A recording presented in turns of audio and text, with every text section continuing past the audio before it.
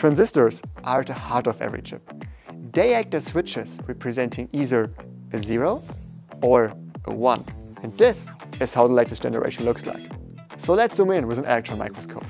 These switches contain ultra-thin layers of isolators, silicon dioxide, for decades. But as these layers shrink, they become just a few atoms thick, way too thin for silicon dioxide. It would start leaking, blurring the lines between 0 and 1. So if we can't go smaller, we have to go smarter. This is why we switch to high-K gate oxides based on elements like hafnium.